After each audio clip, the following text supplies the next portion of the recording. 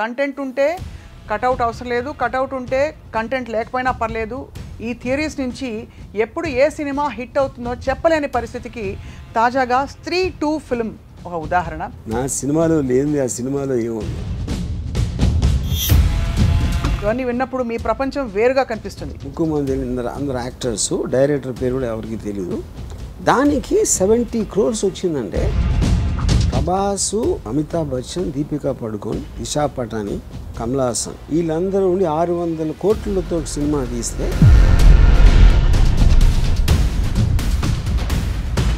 600 కోట్లకి 700 కోట్లు రావడానికి 24 crores-కి 78 crores ఫస్ట్ డేనే వచ్చేయడానికి పేర్లు చెప్పట్లేదు. పెద్ద పెద్ద స్టార్స్ అందరూ వాళ్ళ బాత్రూంలో మిర్రర్లో మౌన్ చూసుకుంటే అద్దంలో రాజ్ కుమార్ రావు కనిపిస్తాడని చెప్పారు. సో దీనికి మనం టైటిల్ కార్డ్ మార్చి స్త్రీ 2 ఆ రాజ్ కుమార్ రావు థ్రిల్లర్ అని వేయాలి. శ్రద్ధా Kapoor first female లీడ్కి greatest opening అని తను పెట్టింది ట్వీట్. అంటే రాజ్ కుమార్ రావు అసలు ఏమైనా షేక్ అయిందా స్టార్ సిస్టమ్ని ఛాలెంజ్ చేసే? దాంతో రిలీజ్ అయిన అక్షయ్ కుమార్ సినిమాకి 5 కోట్లు వచ్చింది. 5.5 కోట్లు అంతా జాన్ అబ్రహం సినిమాకి వచ్చింది అదే రోజు. ఆడియన్స్ టేస్ట్లు ర్యాపిడ్గా మారుతున్న వాట్ ఎవర్ ఆ preferences and ప్రయారిటీస్ని cinema industry most of the time map చేయలేకపోతున్నారు. ఆడియన్స్ మధ్యలో ఉన్నవాడికి రిలేటివ్గా ఎక్కువ తెలియడానికి ఛాన్స్ ఉంది. లోపల ఉన్నప్పుడు వాళ్ళ వ్యూ పాయింట్ వేరు. మన సినిమాలో హీరో ఊరికేలా తల తిప్పితే కూడా దానికి ఒక ఎఫెక్ట్. రాజమౌళి ఏం చేశాడంటే సేఫ్టీ నెట్ చాలా పెద్దది ఇచ్చాడు.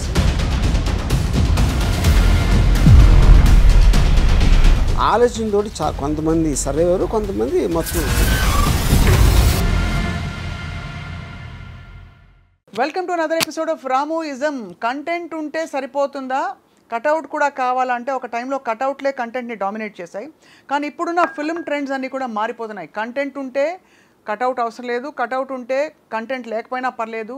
ఈ థియరీస్ నుంచి ఎప్పుడు ఏ సినిమా హిట్ అవుతుందో చెప్పలేని పరిస్థితికి తాజాగా స్త్రీ 2 ఫిల్మ్ ఒక ఉదాహరణ.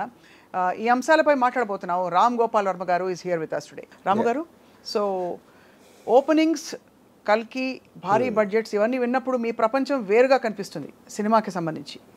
What do you feel sir? ఇప్పుడు స్త్రీ 2 is an extraordinary game changer అని కూడా అనలేము. అదేంటి, అది ఒక ఆల్మోస్ట్ బాక్స్ ఆఫీస్ని దెయ్యం పడినట్టు పడింది అది. దీంట్లో ఉన్న ఇప్పుడు చాలా సినిమాలు సూపర్ డూపర్ హిట్ అవుతాయి. దట్ ఈస్ అదేం కొత్త విషయం కాదు. ఇప్పుడు హిట్ అవ్వటం అనేది సినిమా క్వాలిటీ బట్టి ఎన్ని రోజులు ఆడింది, ఎంత బాగా ఆడింది, ఎంత నచ్చింది అనేది. ఫస్ట్ డే ఓపెనింగ్ కలెక్షన్స్ అనేది యూజువల్గా ఇండస్ట్రీ నమ్మేది. యూజువల్ కాదు, it is very well known fact. ఎంత పెద్ద స్టార్ అయితే అంత పెద్ద ఓపెనింగ్ వస్తుంది అనేది general belief in the industry. అందుకని మీకు స్టార్స్ ఉంటారు. అందుకని మీరు వాళ్ళకి 100 కోట్లు ఇచ్చి వాళ్ళ వెనకాల పడి వాళ్ళ డేట్లు తీసుకుని వాళ్ళు అన్నీ భరించాల్సిన అవసరం ఎందుకు? బేసిక్ పాయింట్ ఈజ్ అబౌట్ వాళ్ళు ఉంటే ఫస్ట్ డే ఇంతమంది వచ్చేస్తారు, వీకెండ్లో ఇంత డబ్బు వచ్చేస్తుంది, వాళ్ళ పేరు మొలానా అనేది బిలీఫ్. అది స్త్రీ 2 దానికి కాంట్రడిక్టరీగా ఒక రాజ్ కుమార్ రావు అనే ఒక క్యారెక్టర్ యాక్టరు సినిమాలో ఉన్నాడు. దానికి first day nearly 74 crores advance booking, premiere show, first day current booking ఇవన్నీ కలిపి 70 crores పైన వచ్చింది. అంటే ఉదాహరణకి బాహుబలి 2కి 40 crores వచ్చింది, 41 ఎంతో. యానిమల్ కూడా సమ్వేర్ నియర్ దట్. 50 crores అది ఇప్పుడు హృతిక్ రోషన్ వార్ ఇలాంటి వాటికి వచ్చినాయి. యూనో అదేంటి, ఇంకోటి ఏంటి, అది హీరో ఫిల్మే కాదు. ఇప్పుడు KGF 2 కూడా హీరో అంటాడు. అంటే రెగ్యులర్ ఫార్మాట్లో కమర్షియల్ సినిమా. అవును అవును. Horror comedy cinema. Raj Kumar రావు, ముక్కు మోహన్ తెలియదు, శ్రద్ధా కపూర్, ముక్కు మోహన్ తెలియదు అందరు యాక్టర్స్, డైరెక్టర్ పేరు కూడా ఎవరికి తెలియదు. దానికి 70 crores వచ్చిందంటే ఇప్పుడు రేపు పొద్దున్న ఒక ప్రొడ్యూసర్ సినిమా తీయాలంటే ఇప్పుడు ప్రభాస్, అమితాబ్ బచ్చన్, దీపికా పడుకోన్, దిశా పటాని, కమల్ హాసన్ వీళ్ళందరూ ఉండి 600 కోట్లతో సినిమా తీస్తే దానికి 22 crores వచ్చింది. నేను చెప్పేది Hindi collection first day 22 crores. దానికి వస్తే ఇప్పుడు దీనికి 24 crores తీసిన సినిమాకి 72 కోట్లు వచ్చిందంటే ఇంకా అసలు ఏంటి క్యాలిక్యులేషన్? లాజిక్ లేదు. అప్పుడు సడన్గా ఇండస్ట్రీలో ఏంటి ఇప్పుడు ఎందుకు ఓపెనింగ్కి సినిమా బాగుంటానికి డిఫరెన్స్ ఉంది. ఓపెనింగ్ డే అంటే అంతమంది చూడాలని డిసైడ్ అయిపోయారు. అది ఓపెనింగ్. ప్రభాస్ సినిమా చూస్తా, లేకపోతే రణబీర్ కపూర్ సినిమా చూస్తా, లేకపోతే ఎవరో షారూక్ ఖాన్ సినిమా చూస్తా అంటానికి రాజ్ కుమార్ రావు సినిమా అంటే రాజ్ కుమార్ రావు మళ్ళీ సినిమా ఆడు అది ట్రైలర్ వర్కౌట్ అయింది. ట్రైలర్ వర్కౌట్ అంటారు. కానీ ట్రైలర్ వర్కౌట్ అవ్వటం అన్నా కూడా ఇప్పుడు అదేంటి ట్రైలర్ కూడా స్టార్ లాగా పనిచేస్తుంది అనే దానికి ప్రూఫ్ ఇది. That is a basic point. అప్పుడు మీరు కంటెంట్ నమ్ముకుని ట్రైలర్ని ఎక్స్ట్రాడినరీగా చేద్దాం అనే దానితోటి చాలా కంట్రోల్ బడ్జెట్లో తీసిన అది కరెక్ట్గా వచ్చిందంటే స్త్రీ 2 ఒక బెంచ్ మార్క్ క్రియేట్ చేసింది దానికి. ఇప్పుడు ఇది 600 కోట్లతో తెలియదు కదా స్త్రీ 2. అది మా మెయిన్ పాయింట్. అది 24 crores ఊరు పేరు లేని వాళ్ళని పెట్టినా కూడా ఎంత కలెక్ట్ చేస్తుంది అనేది ఒక wake up call for the entire industry. Correct. అది మెయిన్ థింగ్. అవును. యా. ఇప్పుడు ఇది సస్టైన్ అయ్యి 1000 crores చేస్తుందా లేదా అనేది మనం చూడాలి. అంటే సస్టైన్ అవ్వడం ఆ తర్వాత విషయం, అది వేరే విషయం. ROI రిటర్న్ ఆన్ ఇన్వెస్ట్మెంట్ చూసుకుంటే 24 crores block buster biggest hit of India. Because 600 కోట్లకి 700 కోట్లు రావడానికి 24 crores-కి 78 crores ఫస్ట్ డేనే వచ్చేయడానికి చాలా పెద్ద. Yeah of course. Yeah. So ఇప్పుడు నేను ఒక ట్వీట్ పెట్టాను. అంటే నేను పేర్లు చెప్పట్లేదు. పెద్ద పెద్ద స్టార్స్ అందరూ వాళ్ళ బాత్రూంలో మిర్రర్లో మౌన్ చూసుకుంటే అద్దంలో రాజ్ కుమార్ రావు కనిపిస్తాడని చెప్పాను. అప్పుడు బ్యామని అది పరిగెట్టాలి. అది రియల్ హారర్. మీరు ఎవరిని తిట్టారో అర్థం కాకుండా భలే తిట్టారు. అంటే ఫర్ ఎవ్రీబడి అసలు వేకప్ కాల్ కదా అసలు. అవును. ఇప్పుడు యాక్చువల్గా నిజంగా చూసుకుంటే హాలీవుడ్లో స్టార్ సిస్టమ్ పోయింది, ఎప్పుడో పోయింది. ఒక 20 ఏళ్ళ క్రితం ఆర్నాల్డ్ ష్వార్జ్నెగర్, లేకపోతే సిల్వెస్టర్ స్టాలోన్, బ్రూస్ విల్లిస్, ఇలాంటి స్టార్స్ తెలుసు. నాకు ఇప్పుడు ఎవరు తెలియదు స్టార్స్ హాలీవుడ్లో. ఎందుకంటే స్టార్స్ని చూసి వెళ్ళటం మానేశారు సినిమాలకి. అసలు పూర్తిగా హాలీవుడ్లో ఉంటారు వాళ్ళు, కానీ వాళ్ళ కోసం వెళ్ళరు. అంటే ఇప్పుడు పాయింట్ ఏంటంటే మిషన్ ఇంపాసిబుల్ టామ్ క్రూజ్ పెద్ద star. Machine impossible మొలానా Tom cruise స్టారా, Tom cruise మొలానా machine impossible స్టారా అని కూడా చెప్పలేం. బాండ్ సిరీస్ కూడా అంతే కదా సార్. అంతే సేమ్. వాళ్ళు మారిపోతూ ఉంటారు. స్పైడర్ మ్యాన్ వాళ్ళు మారిపోతూ ఉంటారు. ఇప్పుడు మిషన్ ఇంపాసిబుల్ నెక్స్ట్ టైం వచ్చినప్పుడు ఏదో కారణంతో టామ్ క్రూజ్ని తీసేసిన అంతే ఆడుతుంది అది బ్రాండ్ వైజ్గా.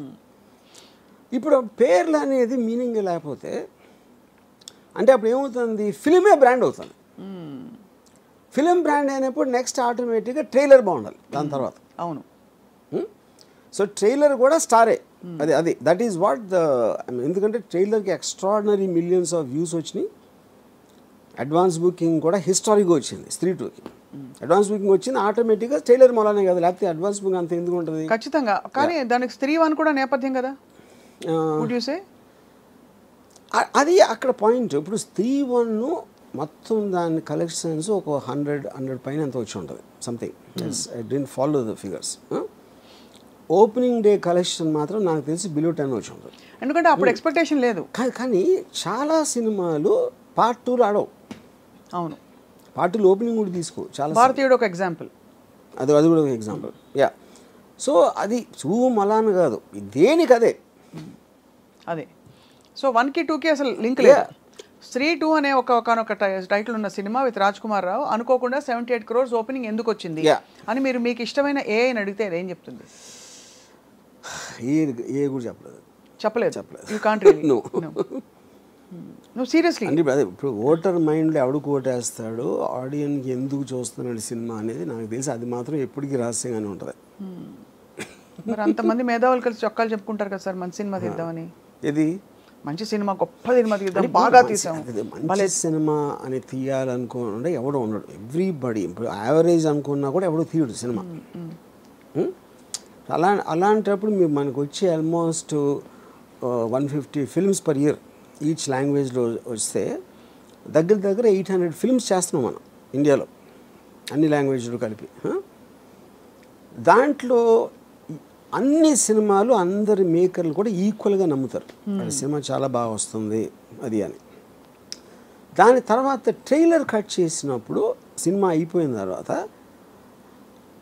అక్కడ పెద్ద ప్రాబ్లం ఏమొస్తుందంటే మీకు తెలిసిన స్టోరీని ఎలా చెప్పాలి ఇంత తక్కువలో అసలు ఆడియన్స్కి స్టోరీ తెలియకపోతే వాడు ఎలా చూస్తాడు అనేది చాలా డిఫికల్ట్ టాస్క్ అది, which is the reason lot of trailers go wrong. ఇప్పుడు ఉదాహరణకి అనుపమ్ ఖేర్ కొడుకు సికందర్ ఖేర్ తోటి ఒక సినిమా తీశారు లాంచ్కి.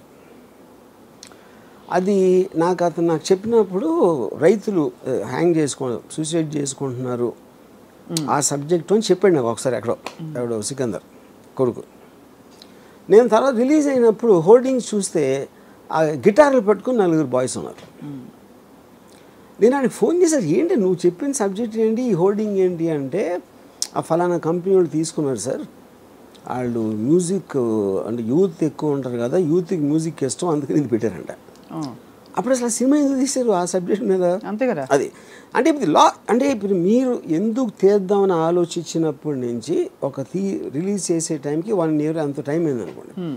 వేరే వాళ్ళు వచ్చి వేరే ఇంటెన్షన్ ఉంటాయి దాని తర్వాత. ఇది రెగ్యులర్గా జరిగేది, ఇదేమి కొత్తది కాదు యూనో. బట్ ఇప్పుడు ఇక్కడ ఏమవుతుందంటే, మీరు 200 crores 100 crores పెట్టి సినిమా తీస్తే అంత 100 crores హీరోకి ఇచ్చి ఓపెనింగ్ వీకెండ్ అదిరిపోతుంది హీరో ఉంటే అనే క్యాలిక్యులేషన్ తోటి చేస్తారు అందరు. దాంట్లో కూడా చాలా ఫెయిల్ అవుతాయి. బట్ ఇలాంటి ఓపెనింగ్ వీకెండ్ వస్తుంది C2 లాంటి దాంట్లో మీకు it is a direct hit against star system. అంటే సో జస్ట్ టు రెఫర్, మీరు చెప్పారు కదా, ఈ రీసెంట్గా వచ్చిన అతి భారీ సినిమాల కలెక్షన్స్తో కంపేర్ చేసుకుంటే, బికాస్ వాటికైతే ఒక బేస్లైన్ ఎక్స్పెక్టేషన్ ఆటోమేటిక్గా ఉండాలి. అవును. అలాంటిది 22 కోట్లు, దీనికి 78 కోట్లు అంటే ఈ సినిమా కంటెంట్ చాలా బాగుంటుందని ఎక్స్పెక్ట్ చేశారు అనుకోవాలా? లేదు ఇది ఈజీ టు డైజెస్ట్ సినిమా, ఏదో time pass cinema? Whatever, that is obvious. It is put as a horror comedy. And genre అదే. యా, ఆ టైలర్ చూసినప్పుడు ఆడికి కోరిక కలిగింది చూద్దామని. ఇప్పుడు దీనికి ఒక ఎగ్జాంపుల్ ఏమి ఇస్తానంటే, 98లో ఒక సినిమా వచ్చింది, అది $20,000 తీసారు సినిమా. అది $20,000 అంటే ఇవాళ డాలర్ రేట్ పెట్టినా కూడా 14 lakhs అవుతుందా? అవును, సంథింగ్. 14 కాదు 18 lakhs అవుతుంది. యా, సో $20,000 తీసిన హ్యాండీక్యామ్తో తీసిన సినిమా అది అది రిలీజ్ అయిన అసలు అలాంటి థియేటర్స్ రిలీజ్ చేయరు. ఆడేదో కొంచెం పవర్ ఉన్న డిస్ట్రిబ్యూటర్ ఎవడో ఛాన్స్ తీసుకుని చేశాడు. అదే రోజున Tom cruise, Nicole కిడ్మాన్, Stanley Kubrick అంటే డైరెక్టర్, బిగ్గెస్ట్ ఫిలిం ఆ టైంలో, ఈ రెండు ఒకే రోజు రిలీజ్ అయితే ఈ Chennai cinema did $250 million at the box office. బాబోయ్. అదేమో 60 చేసింది. ఇదంతా పెద్ద స్టార్స్ డైరెక్టర్ అన్నీ ఉండే. దాని పేరు Blair which project. Blair which project అసలు దాని గురించి ఎలా తెలుసు, ఎందుకు వెళ్ళారు, ఎందుకు చూశారు అని one of the biggest mysteries. దాని తర్వాత తెలిసింది ఏంటంటే, that was the first film to be promoted on the internet అనేది ఒక టూల్గా వాడుకోవచ్చు అనేది హాలీవుడ్కి తెలిసింది బ్లేర్ విచ్ ప్రాజెక్ట్ మూలాన. ఓకే, ఇప్పుడు ఆ సబ్జెక్టు మీరు చూసినప్పుడు ఏమనుకుంటారు పక్కన పెట్టండి. ఓపెనింగ్స్ 14 lakhs $250 million అంటే నాకు లెక్కలు కూడా రావు. దాన్ని అది ఎన్ని సున్నాలు ఉంటే కూడా చెప్పడం కష్టం. కోట్లు అనేది. అండ్ బహుశా తర్వాత సస్టైన్ అవుతుంది అనేది ఇట్స్ ఇన్కాన్సిక్వెన్షియల్ క్వశ్చన్ కదా. హాలీవుడ్లో క్వైట్ ఎ ఫ్యూ ఎగ్జాంపుల్స్ ఉన్నాయి అలా. ఇక్కడ కూడా లేమని కాదు, even here many times cinema. కానీ ఇక్కడ ఒకటేంటంటే, Blair which project didn't open on day 1 like Tom cruise film లాగా.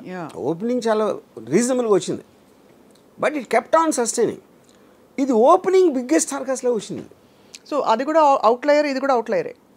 ఇది అది కూడా అవుట్లయర్ అంటే beyond the scope of reference. Yeah, ఏది బ్లేర్ విచ్ ప్రాజెక్ట్లో జరిగిన విషయం, ఇది కూడా బియాండ్ దిస్ థింగ్. మనకి శంకరాభరణం చెప్పుకోవచ్చు. కరెక్ట్. బిగ్ ఫ్యాట్ వెడ్డింగ్ ఏదో వచ్చింది. చాలాసార్లు లో బడ్జెట్ సినిమాలు ఎక్స్ట్రాడినరీగా హిట్ అయిన సందర్భాలు ఉన్నాయి, లేదని కాదు. కానీ ఓపెనింగ్ డే రావటం అనేది నాకు తెలిసి ఇది ఫస్ట్ టైం ఇలా ఈ రేంజ్లో మాన్స్టరస్ ఓపెనింగ్ అనేది ఎప్పుడు రాలేదు. సో దీంతో రాజ్ కుమార్ రావు జీవితం మారిపోతుందంటారా? బికాస్ మళ్ళీ అందరూ ఎగబడి రాజ్ కుమార్ రావుతో సినిమాలు తీశారు. చేస్తారు, డెఫినెట్గా చేస్తారు. అది రాజ్ కుమార్ రావు అంటే ఇప్పుడు ఆబ్వియస్గా మీరు సినిమా తీసినప్పుడు నా సినిమాలో ఆ యాక్టర్ ఉన్నాడు అని ఉంటే దానికి ఒక ఎంతో కొంత క్రెడిట్ వస్తుంది, ఎంతో కొంత మూమెంట్ ఉంటుంది మార్కెట్లో అనేది అది natural process of it you know. దాని తర్వాత ఇప్పుడు లీప్ ఆఫ్ ఫెయిత్ అని ఉంటుంది. లీప్ ఆఫ్ ఫెయిత్ అంటే ఏంటంటే ఒక సపోజు మగధీర సినిమా ఆ రోజుల్లో 75 చేసిన ఉంటుంది. అది అప్పర్ లిమిట్ ఆఫ్ మార్కెట్ అనుకుంటే 150 crores ఎంతో బాహుబలి ఖర్చు పెట్టింది. మార్కెటే మీకు 175 అంటే 150 ఎలా ఖర్చు పెడతారు అంటే దాన్ని లీప్ ఆఫ్ ఫెయిత్ అంటారు. లీప్ ఆఫ్ ఫెయిత్ అంటే అర్థం ఏంటంటే మీరు ఒక బిల్డింగ్ ఉందనుకోండి, 2 బిల్డింగ్స్, జస్ట్ 2 బిల్డింగ్స్కి మధ్యన ఒక 4 feet ఉందనుకోండి, మీరు దూకుతారు. 5 feet ఉంటే కొంచెం 2 సార్లు బ్రీత్ తీసుకుని చేద్దాం కదా, మళ్ళీ దూకుతారు. 6 feet అయిందనుకోండి, 6 feet ఉంటే ఓకే, దూరం నుంచి పరిగెట్టి వచ్చి చేస్తే ఏం వర్కౌట్ అవుతుందేమో అనే ఒక ఇది ఉంటుంది. సో మీరు రిస్క్ ఎక్కువైన కొద్దీ నమ్మకంతో చేస్తారు, అంటే ఇంకప్పుడు దానికి లాజిక్ ఉండదు. ఇక్కడేమో 3 to రివర్స్లో వెళ్తుంది. ఇది లీప్ ఆఫ్ ఫెయిత్ కాదు, ఎందుకంటే దాని కాస్ట్ 24 కోట్లే. అవును, కరెక్ట్.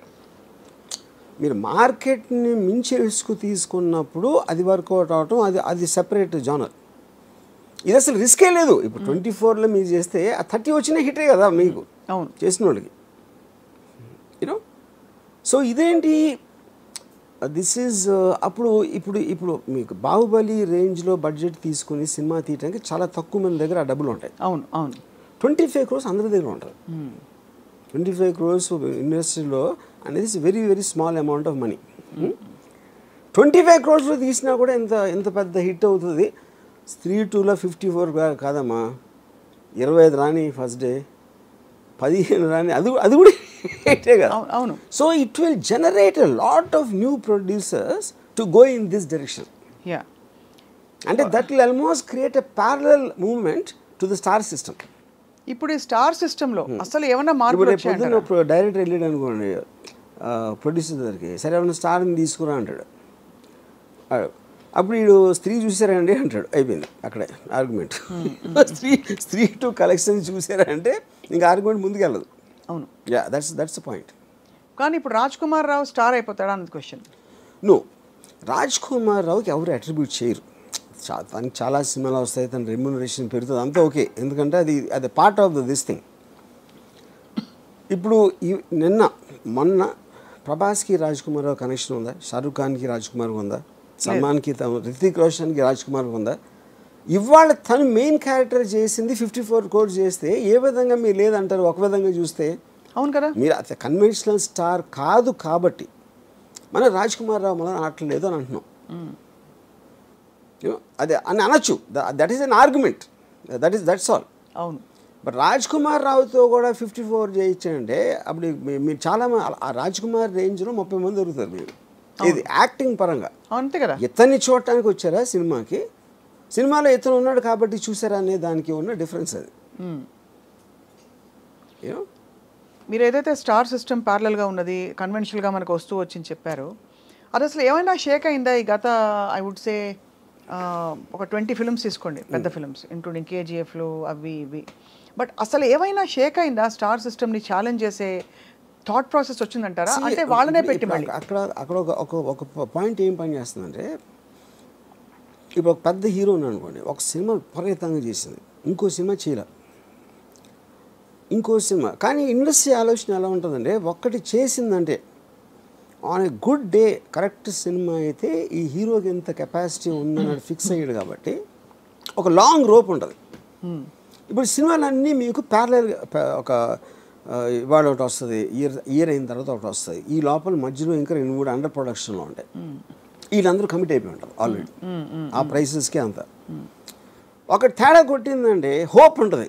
అవును. రెండోది ఆల్రెడీ మీరు కమిట్ అయిపోయి ఉన్నారు, ఇది పని చేయట్లేదు, ఇందులో తేడా ఉంది అనుకునే టైంకి ఇంకోటి ఏదో హిట్ వస్తుంది, మళ్ళీ ఆ సైకిల్ అది కంటిన్యూ అవుతుంది. యూనో. అవును. ఇప్పుడు రాజమౌళి ఏం చేశాడంటే సేఫ్టీ నెట్లు చాలా పెద్దది ఇచ్చాడు. సేఫ్టీ నెట్ ఏంటి, 2000 కోట్లు చేయొచ్చు అనే ఒక నెట్ ఉంది. అప్పుడు మీరు 500 ఖర్చు పెట్టినా 600 ఖర్చు పెట్టినా కూడా ఇంకా సేఫ్ జోన్లో ఉన్నామని ఫీలింగ్ ఉంటుంది. అవును. ఆలోచనతో కొంతమంది సర్వేవారు, కొంతమంది మొత్తం తుడిచిపెట్టిపోయారు. అది కూడా జరిగింది. It's not that. సో ఇప్పుడు ఓపెన్ హైమర్ ఉంది. ఓపెన్ హైమర్ ఇట్స్ ఏ సబ్జెక్ట్ అనే న్యూక్లియర్ హాలోకాస్ట్, న్యూక్లియర్ బాంబ్ ఎలా కనిపెట్టారు అనేది. 130 crores ఇండియాలో చేసింది ఆ సినిమా. ఏది ఫుల్ ఆఫ్ అంటే సైన్స్ లాంగ్వేజ్, సగం ఆ డైలాగులు ఎంతమందికి అర్థమవుతాయో అది ఒక పెద్ద మిస్టరీ. నాకు పోనీ పెద్ద పెద్ద స్టార్లా మనకు తెలిసిన వాళ్ళ అంటే అది కాదు. స్టార్స్ ఉన్నారు, కానీ స్టార్స్ని క్యారెక్టర్స్ లాగా వాడాడు. ఎవరికి హై స్పీడ్ షాట్ ఉండదు, ఎలివేషన్స్ ఉండవు. అదే వాళ్ళందరూ మామూలు క్యారెక్టర్స్ లాగా పన్నెండు చేసుకుని వెళ్ళిపోతున్నారు. బిగ్ నేమ్స్ వాళ్ళు, బిగ్ నేమ్స్, కానీ వాళ్ళ కోసం ఎవరు వెళ్ళా. అదే ఎగ్జాక్ట్. అంటే వాళ్ళు తెలిసిన మన స్టార్స్ కాదు కదా ఫ్యాన్స్ వెళ్ళడానికి. తెలిసినా కూడా ఇప్పుడు మీరు ఫాస్ట్ అండ్ ఫ్యూరియస్ ఈ సిరీస్ ఉన్నాయి. అవును, you don't go there because of ఫలానా రాక్ ఉన్నాడు, డ్వైన్ జాన్, దానికి వెళ్ళట్లేదు మీరు. అది స్పెక్టకల్, అది వెహికల్స్, చేజెస్, యాక్షన్, అది. సో అప్పుడు ఏంటి, మీకు తెలిసిన యాక్టర్ ఉండొచ్చు, కానీ వాడి కోసం సినిమాకి వెళ్ళటం మానేశారు హాలీవుడ్లో. అది నేను చెప్పేది. You know, so true. Yes. So ఇవన్నీ I honestly believe Raj Kumar లేకపోయినా కూడా ఈ సినిమా ఇంతే ఆడుతుంది. ఆ ట్రైలర్ బట్టి, దాన్ని బట్టి రాజ్ కుమార్ బదులు ఆ రేంజ్లోనే ఏ యాక్టర్ ఉన్నా కూడా మోరల్లెస్. అదే మీరు ప్రభాస్ ఉన్న సినిమాలో మీరు ఎవరినో పెడితే ఆడకపోవచ్చు. అది నేను చెప్పేది. అది ఎందుకంటే దాని డిజైన్ కూడా వేరే ఉంటుంది. అవునవును. అందుకే ఆటిట్యూడ్ అసలు ఆ మోడల్ మారిందా అని అడిగింది కారణం అదే. బికాస్ ఇంతవరకు మనకి తెలిసి మన స్టార్స్ ఎలివేషన్స్ లేకుండా స్టార్స్ అయి ఉండి బట్ ఒక ఎంఐ మిషన్ ఇంపాసిబుల్ సిరీస్ లాగా లేదు, ఒక ఇలాంటి వాటిలో చూసిన సందర్భాలు చాలా తక్కువ. బికాజ్ మామూలు మన సినిమాలో హీరో ఊరికే ఇలా తల తిప్పితే కూడా దానికి ఒక ఎఫెక్ట్, ఇది ఒక స్టార్ హీరో. అలాంటిది showing them like normal people వచ్చింది అలాంటి సినిమా. అసలు ఒక రుద్రమైన నాకు గుర్తుంది, చిరంజీవి గారు నార్మల్గా మెగా స్టార్ అయ్యింది. డెఫినెట్గా ఐ ఫీల్ అంటే ఇప్పుడు బాలచంద్ర గారు ఉన్నారు. అఫ్ కోర్స్ బాలచంద్ర గారు ఈ టైంలో తీయలేదు అలాంటి పెద్ద యాక్టర్స్ తోటి. విశ్వనాథ్ గారు ఆఫ్ కోర్స్. నాకు తెలిసి వెన్ ద టైమ్ సాగర్ సంగమం ఆ టైంలో తీసినప్పుడు Kamal Haasan image would have been very different. అప్పుడు వచ్చిన కమల్ హాసన్ ఫిలిమ్స్కి సాగర్ సంగమంకి ఏమి ఏదో ఉండదు. ఇంకోటి, మీరు శంకరాభరణంలో సోమయాజుల్ గారు లాంటి ఒక 60-year-old అన్నోన్ పర్సన్ని ప్రొటాగనిస్ట్గా పెట్టడం అనేది నాకు తెలిసి ఇప్పుడు కూడా ఎవరు అసలు ఇమాజిన్ కూడా చేయడు. అలాగే ఒక అంత పొడుగ్గా ఉండి almost you know dusky కాంప్లెక్షన్తో Manju Bhargavi గారిని హీరోయిన్గా పెట్టడం కూడా ఎవరు ఊహించుకోలే మీరు అన్నట్టు. బట్ అది కూడా ప్రొటాగనిస్ట్ని మీరు నాన్ యాక్టర్ని ఎవరు ఐఏఎస్ ఆఫీసర్ని తీసుకొచ్చి పెట్టడం అని దానికన్నా రిస్క్ అయితే పరాకాష్ట. ఇది కరెక్ట్ రైట్. బట్ అది కూడా మీరు అన్న one of the మోడల్స్లో of these outlier films, అంటే ఆడ్ ఫిల్మ్స్ అంటాం కదా. ఈ అంటే ముందు పికప్ కాలేదు, బట్ తర్వాత బాగా పికప్ అయ్యి కల్ట్ ఫిల్మ్ అయిపోయింది. ఇదేమో స్త్రీ 2 ఏమో పికప్ అవుతుందో లేదో తెలియదు, బట్ ఫస్ట్ డేనే బ్లాక్ బస్టర్. ఇంకా దాని గురించి ఏం మాట్లాడక్కర్లేదు అంతే. అంటే అలా ఉంది దాని మీరు చెప్తున్న కనెక్షన్. ఇంకోటి ఏమైంది, నిన్న దాంతో రిలీజ్ అయిన అక్షయ్ కుమార్ సినిమాకి 5 కోట్లు వచ్చింది. 54 కోట్లు రాజ్ కుమార్ సినిమాకి వస్తే 5 కోట్లు అక్షయ్ కుమార్ సినిమాకి వచ్చింది. 5.5 కోట్లు అంతా జాన్ అబ్రహం సినిమాకి వచ్చింది అదే రోజు. మరి తీసేవాళ్ళు ఇప్పుడు నెక్స్ట్ ఎవరైనా హీరో రెమ్యూనరేషన్ ఒక సిరీస్ ఆఫ్ ఫ్లాప్స్ తర్వాత తగ్గించుకునే సందర్భాలు ఉండుంటాయి ఆర్జీవి గారు? చేస్తారు. That happens? Yeah, it happens. When the market is not doing that. Yeah. ఎందుకంటే అప్పుడు ఏం చేస్తారంటే ఇప్పుడు ఇంత ఇస్తామండి, సినిమా హిట్ అయితే అంత ఇస్తామని ఇలాంటి కొన్ని డీల్స్ పెట్టుకుంటారు. కొంచెం అదే క్లాజులు వస్తాయి. బ్యాక్ ఎండ్ అలాంటి. The reason I asked that is because majority of this major expenses that we are talking about, ఇప్పుడు మొన్న కల్కి వచ్చింది. It was actually a feast. వినడానికి ఒక అమితాబ్ బచ్చన్ గారు, ఒక సో అండ్ సో ప్రభాస్ ఉంటే అసలు చూడొచ్చా అని, దీపిక ఇంకోవైపు. బట్ ఆ సినిమాలో ఈ స్టార్ దీనికి రెమ్యూనరేషన్స్ చాలా అయి ఉంటాయి కదా. ఇప్పుడు అలాంటి సినిమా తీసి ఒక బ్యూటిఫుల్ అటెంప్ట్ అని మంచి పేరు తెచ్చుకుని, బట్ రిటర్న్ ఆన్ ఇన్వెస్ట్మెంట్ చూసుకుంటే 500 కోట్లకి 100-50 ఎక్కువ రావడం బెటరా, లేదు ఇలాంటి ఒక కొత్త స్కూల్ ఆఫ్ థాట్ బయలుదేరి న్యూట్రలైజ్ చేసే ఎఫెక్ట్ బెటర్ అంటారా? ఇక్కడ ఒక డేంజర్ ఏంటంటే, అంటే అది డేంజర్ అనొచ్చు కాదు కూడా, డేంజర్ ఏంటంటే మీకు సంవత్సరానికి 150 సినిమాల్లో రేంజ్ వైజ్గా చిన్న సినిమాలు అని చెప్పుకునే 90% ఉంటాయి. దాంట్లో 90% ఫెయిల్ అవుతాయి. సో ఆ 10%లో మీ సినిమా ఉంటుందా అని తెలియదు కదా మీకు. అవును. But economy will run like that. అంతే, అది that is a fail safe. అప్పుడు మేము పెద్ద సినిమా చేసి అన్కంట్రోల్డ్ బడ్జెట్ ఎంత రెమ్యూనరేషన్ ఇచ్చినప్పుడు ఎంత పోవటానికి ఛాన్స్ ఉందో, ఇప్పుడంటే ఇప్పుడు నేను పేరు చెప్పండి, ఇప్పుడు ఒక సినిమా మీరు 400 కోట్లు తీసారనుకోండి, దాంట్లో మీకు 200 crores నష్టం వచ్చిందనుకోండి. ఇప్పుడు మీరు దీని బేసిస్లో 10 కోట్లు 15 కోట్లు సినిమా తీస్తే ఎంత పోయినా కూడా మీకు 10-15 పోతుంది, ఇక్కడలాగా 200 పోదు. అంతే కదా. యా అంతే, రిస్క్ ఇస్ లెస్ అంటే ఎక్కువ. కరెక్ట్. బట్ కొడితే జాక్పాట్ కొడితే ఇంకా తిరుగుంటుంది అది. బట్ ఆల్ ద సేమ్ ఈ హీరోలు అందరూ వాళ్ళ రిస్క్ కూడా ఒక సినిమాలో ఎంగేజ్ అవ్వడం ఈజ్ వెరీ హై, బికాస్ వాళ్ళు తొందరగా పీక్ అయిపోతారు.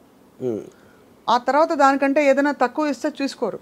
చచ్చినట్టు ఆ లీగ్ ఆఫ్ మార్కెట్లోనే ఇప్పుడు ప్రభాస్ వచ్చి సడన్గా మంచి ఒక ఇలాంటి ఒక 127 hours లాంటి సినిమాలో ఆర్ సంథింగ్ చేస్తారా అంటే weather people will digest, weather he'll take that risk, we don't know. He's compelled to work now in very very big projects.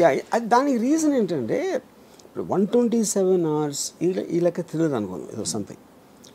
ప్రభాస్కి డబ్బులు ఇచ్చేది not about the story, not about that. అతను screen మీద high స్పీడ్లో వస్తే అంతమందికి excitement వస్తుంది అనేది casting factor. అది that is what super stars are suppose to be. అప్పుడు అలాంటి మూమెంట్స్ ఉన్న స్టోరీనే వాళ్ళు ఎన్నుకుంటారు. అదే వాళ్ళు వచ్చి వేరే సినిమా తీసినప్పుడు ఆమీర్ ఖాన్ ఒక్కడే చాలా తెలుగు చేస్తాడు. ఆమీర్ ఖాన్ ఏం చేస్తాడంటే ఇప్పుడు ఏంటి, ఒక సపోజ్ తను గజనీ లాంటి సినిమా తీసాడు అనుకోండి, చాలా పెద్ద హిట్ అయ్యేది. తర్వాత తను తారే జమీన్ పే తీస్తే